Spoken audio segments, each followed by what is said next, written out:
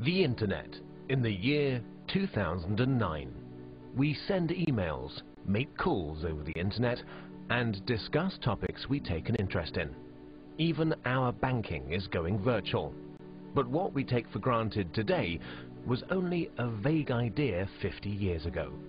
In order to understand how we got this far, let's go back to 1957, when everything began. Before 1957, computers only worked on one task at a time. This is called batch processing. Of course, this was quite ineffective. With computers getting bigger and bigger, they had to be stored in special cooled rooms.